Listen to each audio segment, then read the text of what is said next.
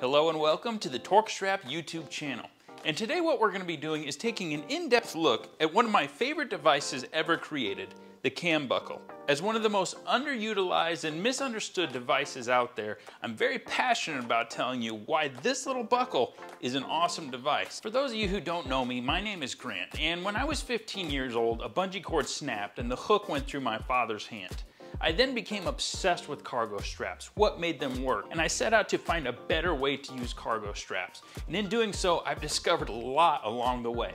So I'm here to share that info with you. So without further ado, I want to explain to you why I'm so passionate about cam buckles. As someone who deals with cam buckles on a daily basis, I get asked all the time, how can you rely on this not to slip? Well, the thing about cam buckles is they never slip. What? You've seen your load get loose, right? You've watched the cargo come undone. Yes, the strap is getting loose, but the cam buckle has never slipped. And I'm gonna show you why. So, a cam buckle is essentially nothing more than a set of teeth arranged in just the right way to bite down on your webbing. It consists of a body on the outside and a lever which pivots on an axle. If you look inside, you do see that the large teeth will, by spring action, bite down onto the webbing. Now, as you pull a tension load on this webbing, you're pushing this side of the webbing into the teeth, thus driving them deeper and harder. And the harder you pull, the tighter it gets. Essentially, with this method, this will never slip. Now, again, you're asking yourself, then why? Why have my kayaks, my surfboards, my lumber, everything has come loose after just a few miles? Well, that's a different story. Taking a look at my setup, what I want to do here is prove that there won't be slippage in the cam buckle of the pull strap. So starting from the bottom, we have our ratchet strap, which we're going to use to provide tension. In the middle, we have our cam buckle, and just inside the cam buckle, I've drawn a black line with a Sharpie. So if the webbing does slip, certainly it will slide into the teeth, therefore becoming almost invisible. And now at the very top, just for the sake of data and accuracy, we do have a scale that's going to be recording pounds. So without further ado, let's crank this ratchet strap and see if we get any slippage in our cam buckle. All right, let's start cranking.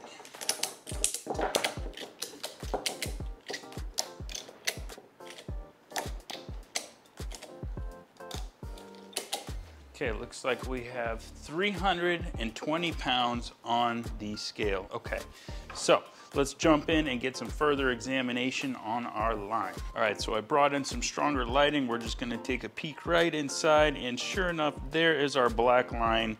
Really hasn't moved. All right, guys, so now I hope you understand the concept behind a cam buckle and the fact that it just won't slip. But I know you have one question remaining. Why are my straps coming loose?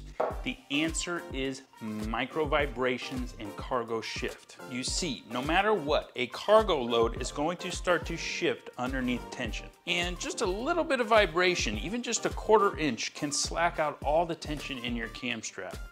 The same principle happens with the ratchet strap. The only difference is it's flexed a little bit, so it has a bit of give. But anybody that's used ratchet straps on things like kayak or piles of lumber or brush, you know that by the time you're to the end of the street, those straps are already loose. Both of them are flawed in their inability to flex. So by now you might be asking yourself, if a pull strap doesn't work and a ratchet strap isn't much better, where do I turn? Luckily for you, the year is 2022 and we've moved on from these caveman-like devices and jumped into the world of hybrid straps. What is a hybrid strap? Well, a hybrid strap is essentially a cam buckle strap, which you already know is a almost flawless device, integrated with a flexible portion. And a good hybrid strap is going to have a steel spring end line for an extra robust and a very tight load. And even when the load shifts or sinks, it's going to retain tension and hug that cargo. These straps really are a game changer, and frankly, it's sad that it took almost a century to come to this point, But the important thing is, moving forward, we know how to keep our cargo secure. Okay, so now that you're armed with this knowledge, the next time you're out on an adventure with your buddies and someone goes to use a pull strap like this and they tie a half hitch underneath the teeth to keep it from sinking, you can let them know that that's in fact a complete waste of time. And the real problem with this strap is its inability to flex. All right, guys, I want to thank you for stopping by today. I hope you learned something, and I'll see you on the next video. Until next time.